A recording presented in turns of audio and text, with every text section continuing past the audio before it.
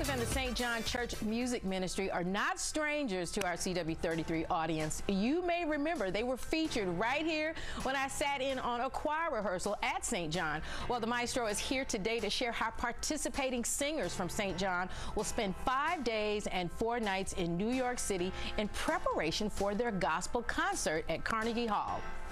Welcome, Maestro Clark.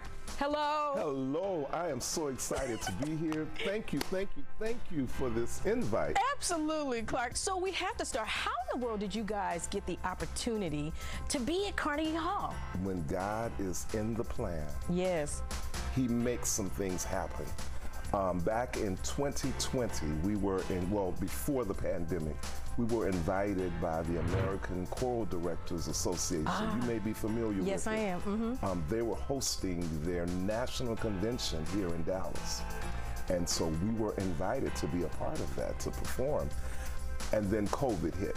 And so the convention did not happen in person. It happened in a virtual space. One of my college professors from undergrad was an attendee. He was a vocal choral director at my university and saw us. He is now the production coordinator for Mid-America Productions.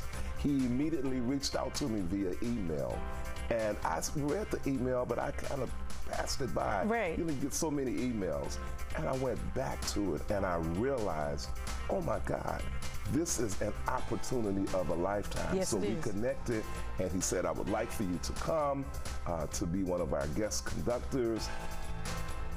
And I froze. I said, what? And that's how that invitation came about. So we're talking about a list of the Gospel Music Workshop of America, One Dallas Metro Choral Union, Paul Quinn College Choir, Project Unity Gospel Choir, St. John, of course, you guys, and the South Dallas Concert Choir. And you guys are going to be uniting and be singing all this wonderful gospel music. I saw the program, and this is such a great list of songs. I mean, you can't beat a set list like this. Yes. When I got the invitation, I immediately started to think about what will we share in that space, because it's not just an ordinary space. We're talking about Carnegie Hall. Yes. And so God gave me a theme of the rock theme, R-O-C-K.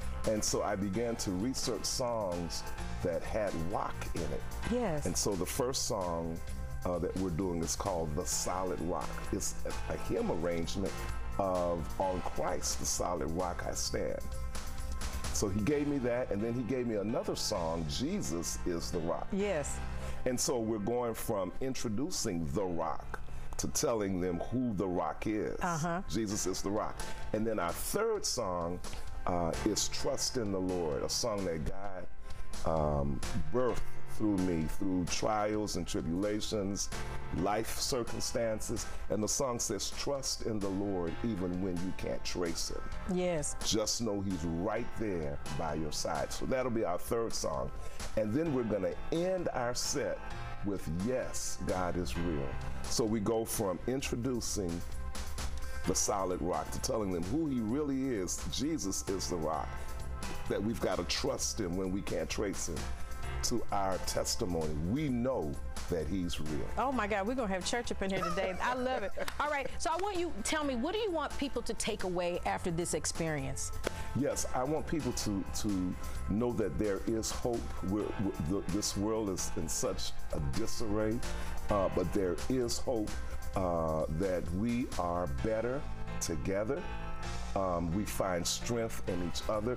And so we're just going to be an encouragement for the people, that when they leave there, they say, you know what, I can keep putting one foot in front of the other and keep making things happen. I love it, Clark. Thank you so much. I look forward to all of this soul-stirring music that's going to be happening at Carnegie Hall. If you guys would like more info, please visit carnegiehall.org, or you can go to the church's website at sjbcfamily.org. Thank you, Maestro Clark. My pleasure.